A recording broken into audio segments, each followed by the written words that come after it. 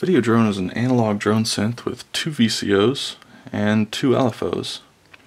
These are coupled together with a lo-fi video screen in the form of an 8x8 LED matrix. Together, these allow you to essentially freeze audio so that you can create musical drones while also synthesizing shapes and patterns on the video screen. This video is going to focus on how the video is being driven and how that allows you to produce an image. It's also going to show some of the basic relationships between audio and video and some of the interactions you can get between those sections. The best way to show how the video works is to just slow it down to the point where you can see what's happening.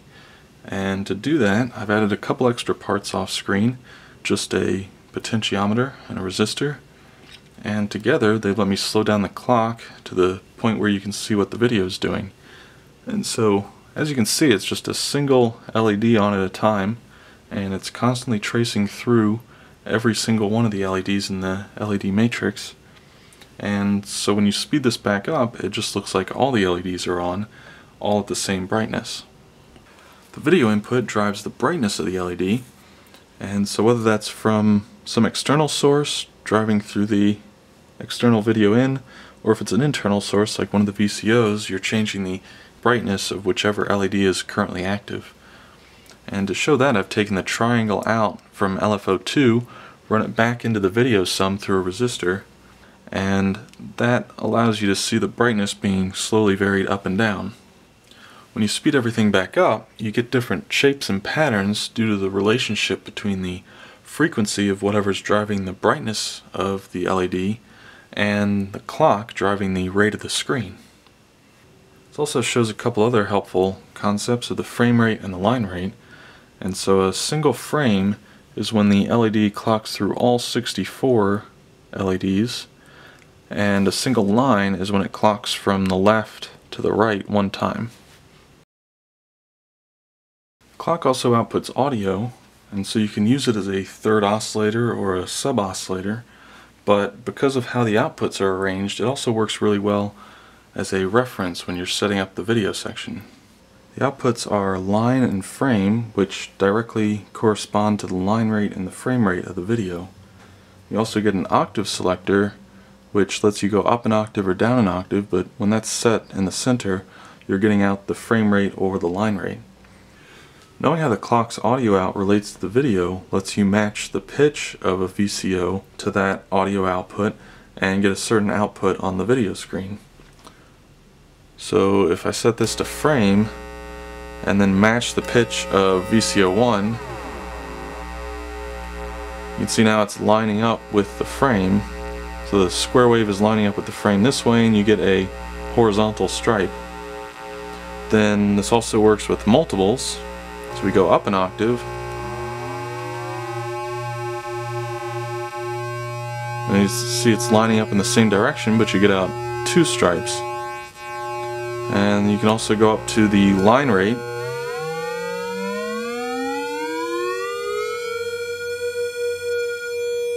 and there you can see it lines up with the line in this direction, and that gives you a vertical stripe.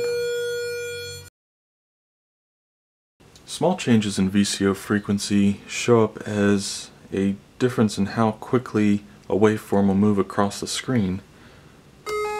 So you can control the direction and just how quickly it moves. And so all 3 of the oscillators, both VCOs and the VC clock, have fine-tune controls, and those go up or down about a semitone and a half, which allows for very careful control over the rate that the waveform is scrolling across the screen. Large changes in pitch will continuously vary the angle of the waveform on the screen, and it's easiest to see when you sweep it quickly.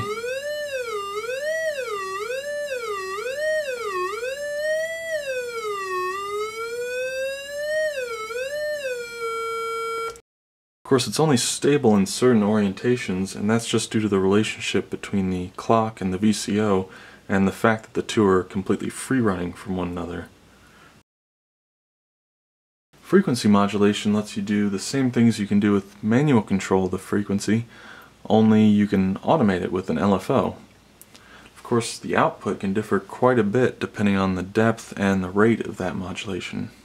A shallow modulation at a slow rate will let you create sort of a wobble, which looks a lot like what you can do with the fine-tune control.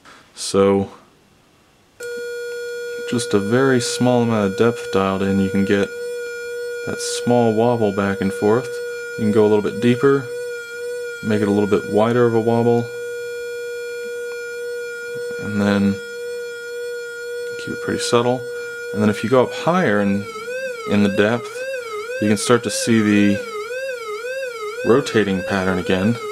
And that's probably clearer than just sweeping the pitch.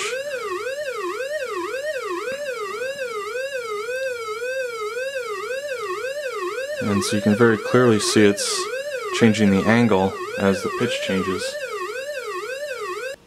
If you increase the rate, you can get the modulation to line up with the screen, with the frame rate or the line rate, or some other relationship. And so if you start to increase the rate, you can see it starts to line up there, lines up there another way.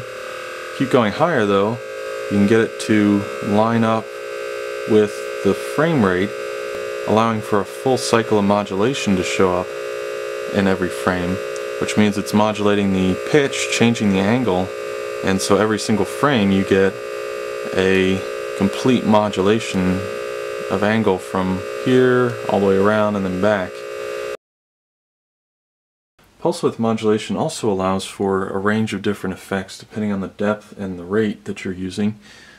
And so at a slow rate, you can see very clearly what pulse width modulation is doing, shifting where it's flipping from high to low, and so you get that varying duty cycle. You can go all the way past 100%, and you can keep it really subtle as well. At higher rates, you can get the same kind of effect as you can get with frequency modulation, in that you can go through a full cycle of modulation all in the space of a single frame. So if I bring back a pulse width modulated square and increase the rate, you see it starts to line up in a couple different places, but if you keep going, you can line it up with the frame rate, and so that allows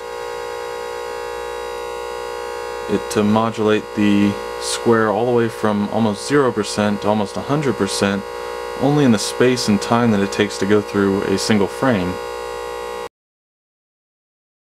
Both LFOs have 3 different modulation options, and so for LFO1, the first 2 are PWM or FM going to VCO1, and LFO2 can do the same, PWM or FM to VCO2. The third option on both of the LFOs is different. So for LFO2, you can frequency modulate VCO1, which lets you run 2 sources into one destination, and that can sound really good and opens up some other interesting possibilities. The third option for LFO1 is to frequency modulate the clock, and that allows for another set of options in that you can modulate the look of the video without changing the sound of the VCO. So for example, if I bring up a square wave and start to modulate the clock's frequency, you can see it's doing the same thing that was happening when you modulate the VCO's frequency, just now you can't hear any difference. Then if you switch the selector so that you're switching between these two, now you can hear it's modulating the VCO and you can hear it again.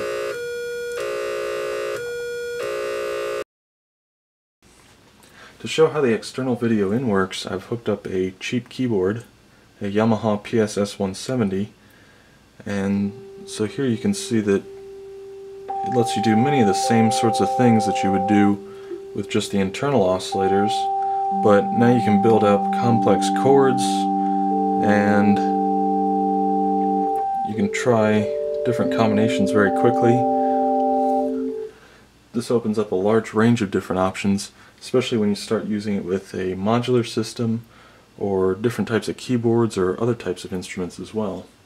Then the internal modulation still works, so you can add in some frequency modulation, modulating the clock, and you can get another set of possibilities there. With the external video in, you can use Videodrone like a music visualizer, meaning you can just feed in any sort of arbitrary recorded music and see what pops up. It works especially well for drone music, which isn't too surprising, but it also works with other styles, things with lots of bass or more rhythmic music. It'll still create some interesting results. But I think it's even more powerful to use the external video in to synthesize shapes and patterns in the same way you would with the internal VCOs. And so one thing I was messing around with earlier was this patch, which uses the same keyboard, and it seems to be very touchy to the clock rate because it goes away even just a little bit outside of this very narrow range. I'm not exactly sure why that's happening, but looks very cool and it's a bit unique.